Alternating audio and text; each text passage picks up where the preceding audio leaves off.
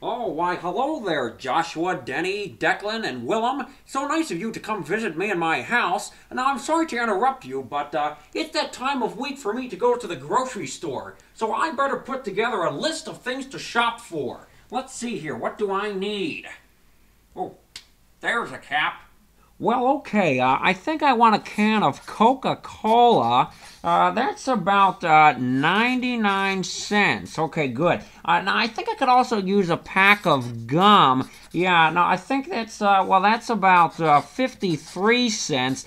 And last but not least, I think I want some napkins. Napkins, now, they're going to be 67 cents. Yeah, that's about it. That's good. That's right. Okay.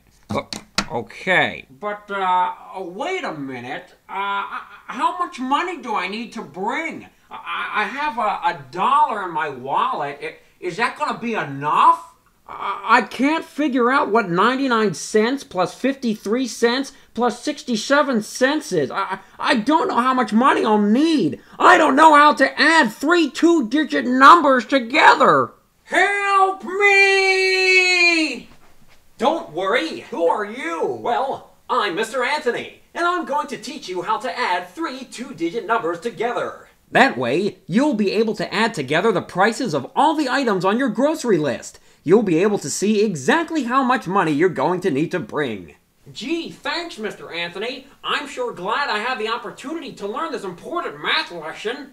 Make sure you pay attention, guys, and that means you, Joshua, Denny, Willem, and Declan. Let's get started. Ha!